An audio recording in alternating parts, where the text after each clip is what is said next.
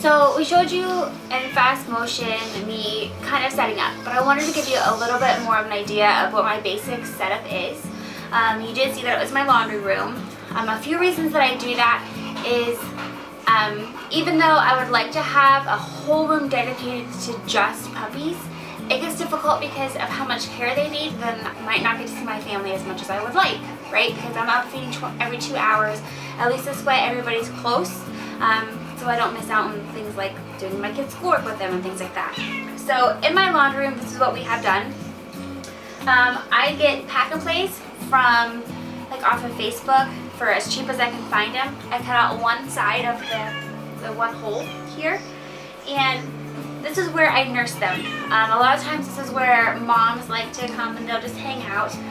They do have a tendency to pee in them, so that's kind of gross. So I keep puppy pads and blankets. I also try to keep some sort of like odor neutralizing bottle handy.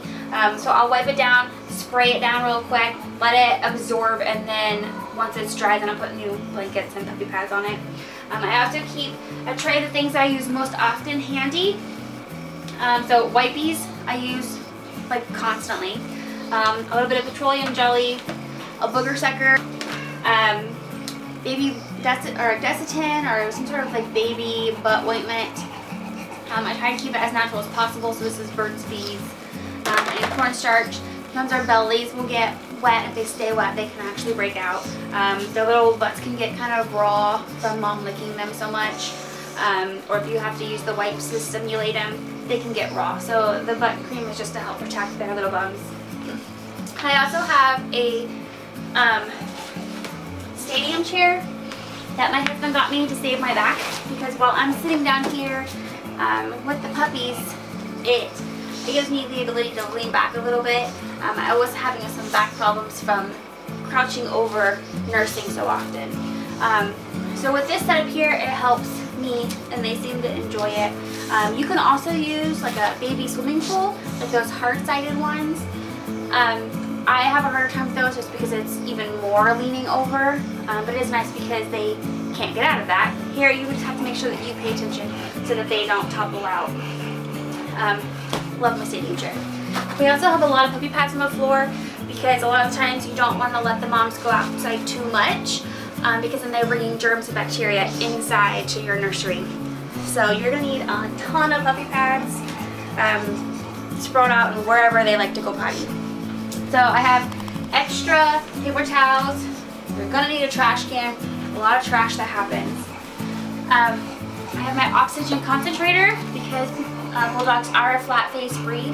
If you have the ability to get a oxygen concentrator, this is a refurbished one, so the price is a little bit easier to handle than a brand spanking new one.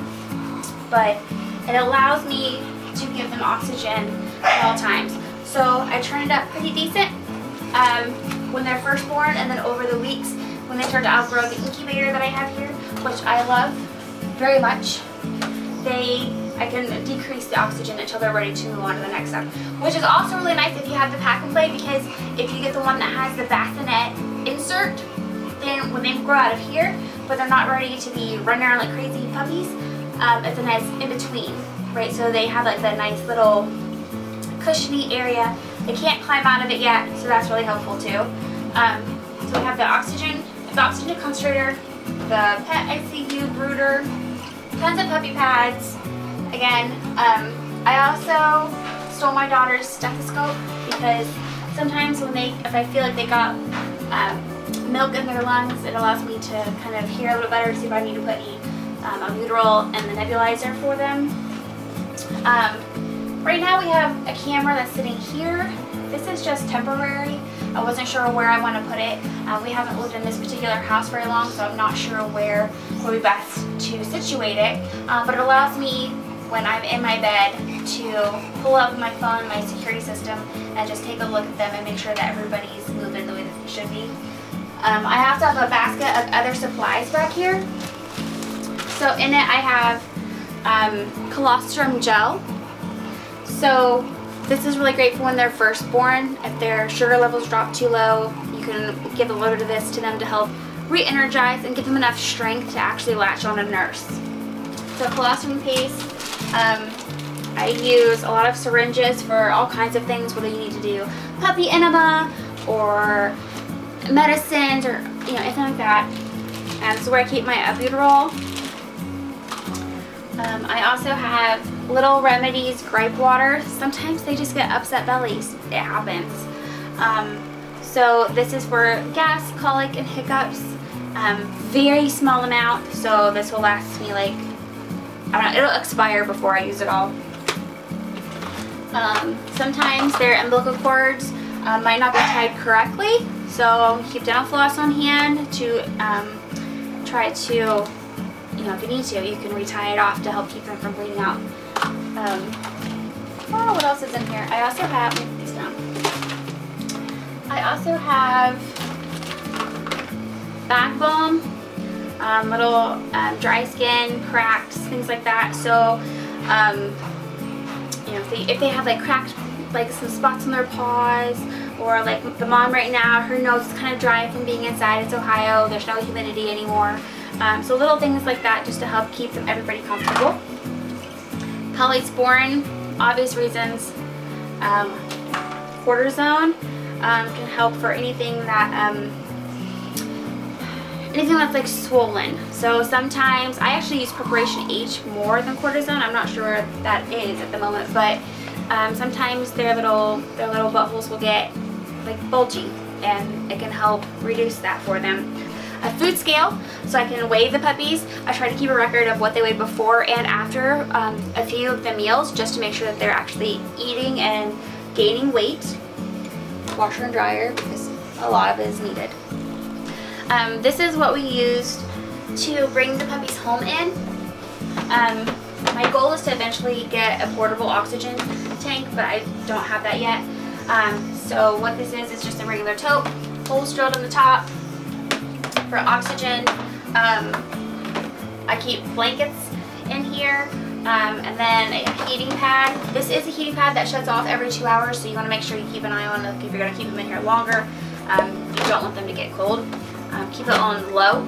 I usually put it on medium for a little bit until about half an hour before I need it, and then I kick it down to low so that they don't get overly heated.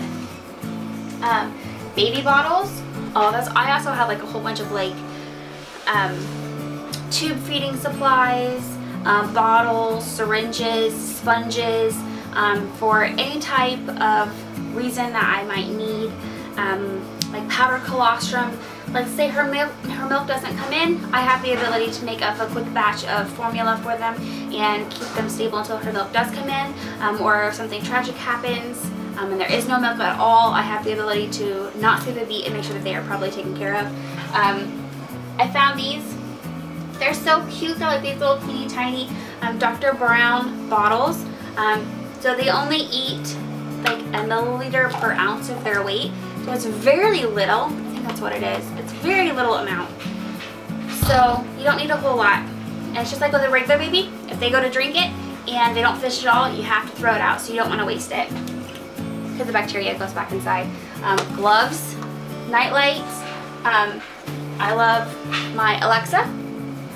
She sets a timer to make sure that I don't forget to start a timer. I usually have it set for like 20 minutes while they nurse. Gives me an idea of how long we've been nursing and cuddle time with mommy. Lots of disinfecting wipes. Hand sanitizer. They have little to no immune system. So you want to make sure, first of all, you don't have any people coming in and out of your nursery. And if you do have people come in, they need to make sure that their hands are sanitized.